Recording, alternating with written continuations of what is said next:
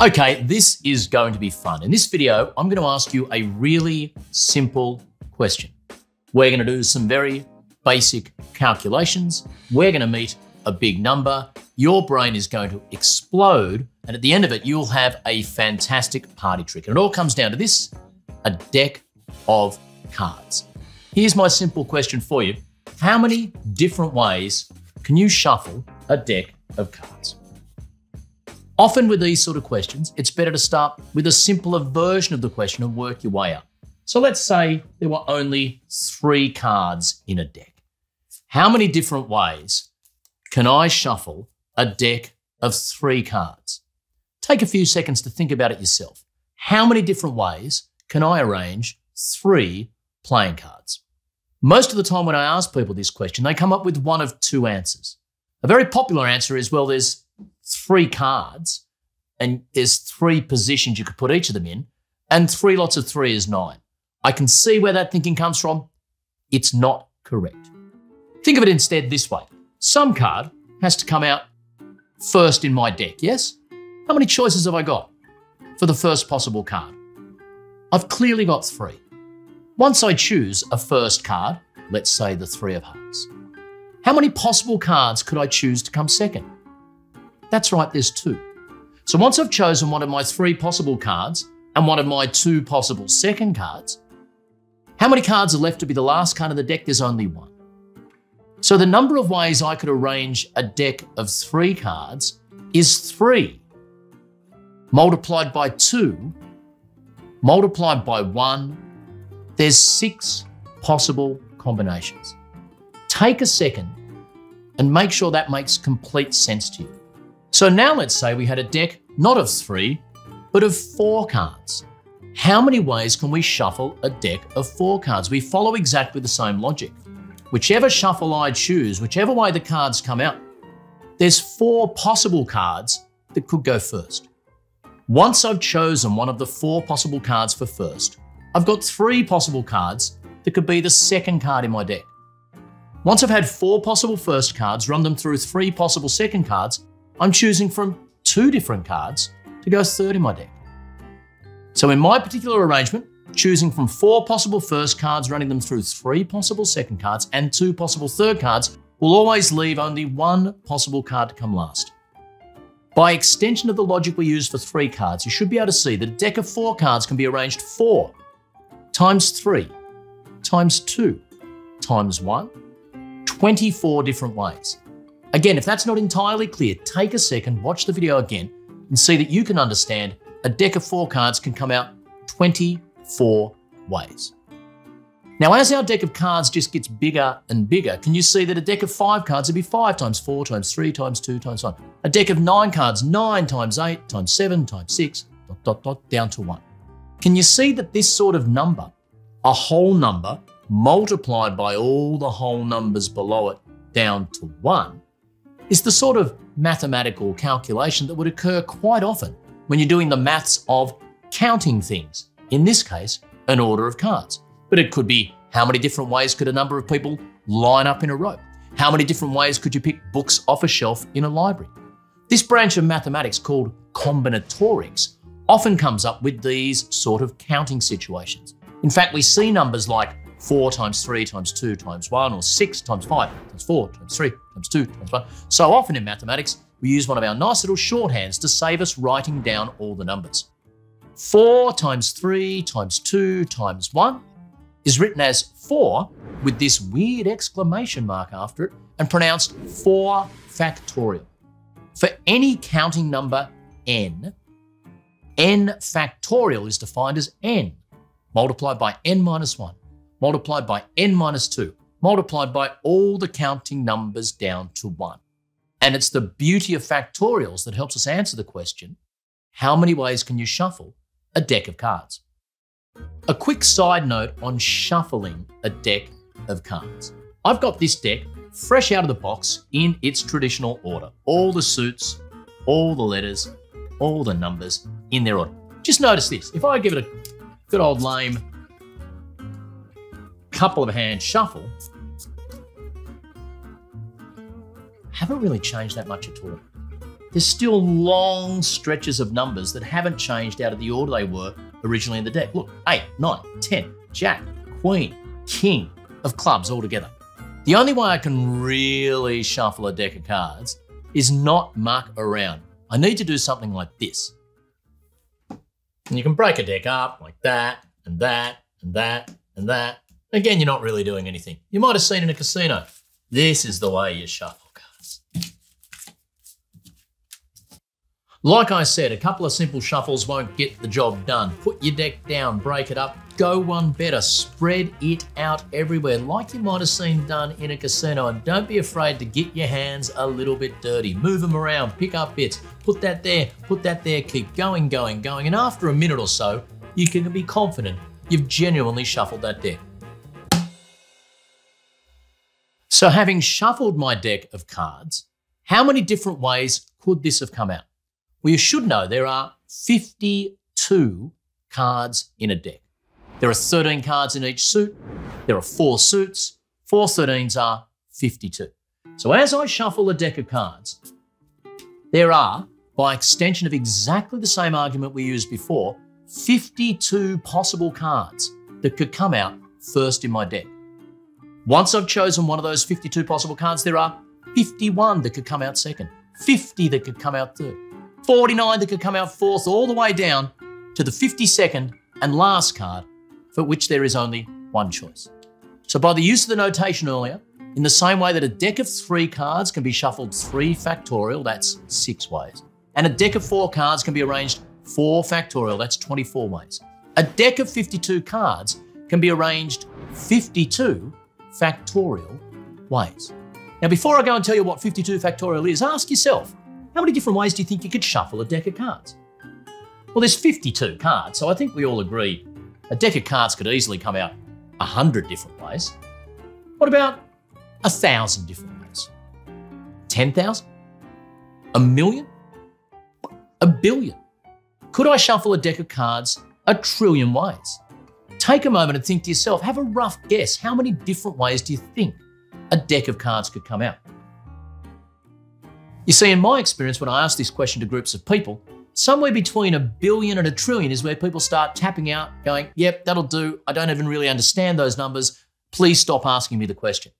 It turns out 1,000,000,000,000 is just a small step down the road to the number of different ways you can shuffle a deck of cards. Watch this. So to work out this magical number 52 factorial, most of us need to look no further than our phones. The calculator on your phone that I'm sure you use quite regularly, well, you might not have known that if you turn it on its side and you get all these amazing functions, all I need to do here is put in 52, go to the X factorial button, and I get this beautiful beast of a number.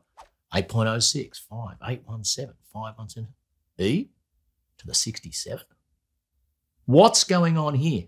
If you haven't seen our video yet on massive numbers and index notation, you might want to have a quick look. But this E67 is telling us the number 52 factorial begins with an 8, followed by a 0 and a 6 and a 5 and an 8. But all told after the 8, there are 67 digits worth of numbers.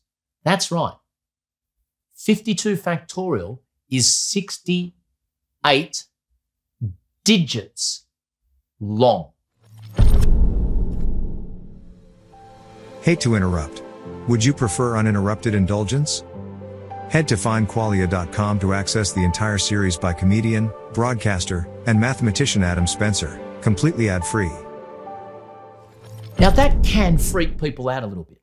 It's massively more than 1 billion, which is only 1 with 9 digits after it, or 1,000,000,000,000, 1 with 12 digits afterwards. We're talking millions of billions of billions more than the sort of numbers most people guess you could arrange a deck of cards. But when you think about it, it's actually not that surprising that 52 factorial is that large.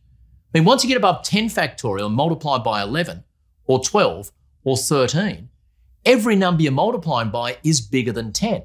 So of course the answer, the factorial, is getting at least 1 digit longer every time. And from 10 all the way up to 52, well, you're doing that 43 times. So So that's 43 digits long at an absolute minimum. But when you're multiplying by 20s, you're effectively multiplying by 10 and 2. 30s is 10s and 3s. 40s is 10s and 4s. If you think about it, yeah, 52 factorial does have to be something like 68 digits long. But let's try and get our head around what that number actually means. Is there any way we can represent or picture in our minds the number of ways you can shuffle a deck of cards? I think there is, but I think it's going to blow your mind. Let's check it out. So the number of ways of shuffling a deck of cards is 52 factorial, which was roughly 8.06 times 10 to the 67. Remember what that means. The number starts with an 8 and an O, a 6, and after the 8, there are 67 digits of numbers. 1, 2, 3, 4. There'd still be another 63 digits, which I'm approximating here just as zeros. Near enough will be good enough.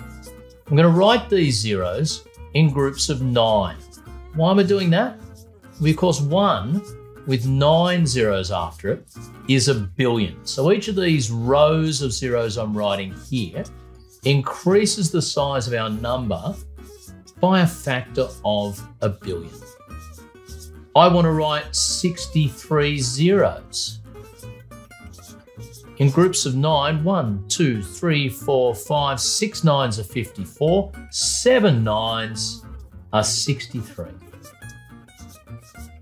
So this number here is a pretty good estimate of the number of ways you can shuffle a deck of cards. So let's say there wasn't just me shuffling a card. Let's say there were 1 million people shuffling decks of cards. And we didn't just have a single deck of cards. Let's say all 1 billion of us had a billion decks of cards. And these billion people with a billion decks of cards didn't just shuffle each deck once. The billion people with the billion decks of cards shuffled each deck a billion times. And we didn't just do that for one day. A billion people with a billion decks of cards shuffled each of those billion decks a billion times every day for a billion years. 365 days, a billion years, we'd have a 365. Now, comparing the 365 to the 806, I'm going to say very roughly that doubles. So if a billion people took a billion decks of cards and shuffled them every day, a billion times a day for a billion years, if every one of those shuffles came out differently and we put them all in a box, to understand how many different ways you can shuffle a deck of cards, you'd get roughly this many boxes. Let's try and put this still ridiculously large number in some sort of context. How many drops of water are there in all the oceans on Earth? I've seen a few different numbers quoted for this. Depends on your definition of the size of a drop and that sort of stuff, but they have roughly 25 zeros after the first digit. So let's take away 25, 9, 18, 20, 21, 22, 23, 24, 25. So, if a billion people took a billion decks of cards and shuffled those billion decks of cards a billion times each every day for a billion years, and we put all of those shuffles that came out differently into a box and thought of that box as one drop of water in an ocean, we would need this many, something up to maybe 20,000 planet Earths to capture all those drops of water. Let me say that again. If a billion people shuffled a billion decks of cards a billion times each every day for a billion years, and all of those shuffles came out differently, and we put them all in a box, that box is one drop of water in all the oceans of anything up to 20,000 planet Earths. That's how many different ways you can shuffle a deck of cards. So let's recap. The number of ways this deck of 52 cards could have come out is 52 factorial. That's a 68-digit long number. To try and get it in perspective, if instead of just one deck of cards, I had 1 billion decks of cards and there were 1 billion of me and I shuffled them all 1 billion times a day, every day for 1 billion years. And all those shuffles came out differently.